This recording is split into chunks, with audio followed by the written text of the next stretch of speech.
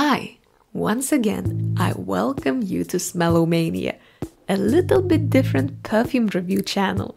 Here, I actually try to draw what I smell with the help of colors and my imagination.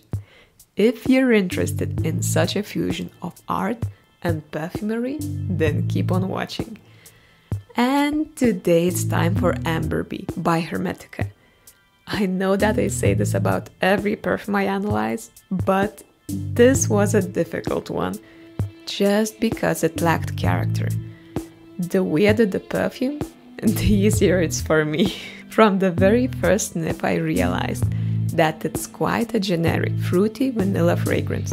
As it turned out later, it had a very funky side to it. But let's get back to the very first impression. It smells like that artificial vanilla flavor. Those little vanilla essence bottles you would find next to cupcake decorations and baking powder. It also has a slight fake honey vibe to it. And one more thing it reminds me of is bad breath. But imagine the best smelling bad breath. It's sour and very fruity, like you were eating a banana and just fell asleep.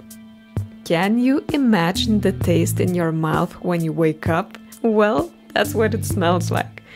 Sweet, sour, partly digested fruit. It's feminine, fruity and sweet. Definitely warm, sour, and with a very prominent artificial vanilla smell.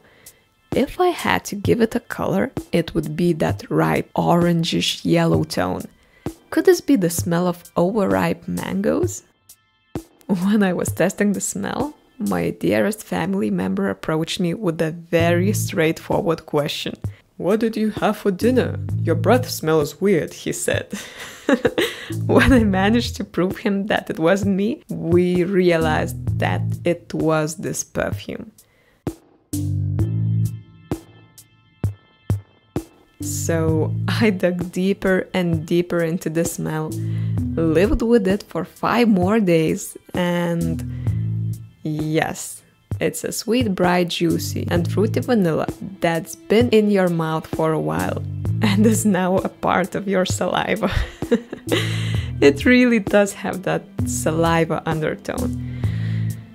Nevertheless, it's a beautiful, unisex fragrance that's very heavy on the feminine side.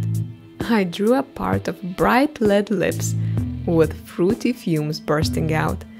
I can definitely smell the pineapple, a ripe mango, and that banana aftertaste.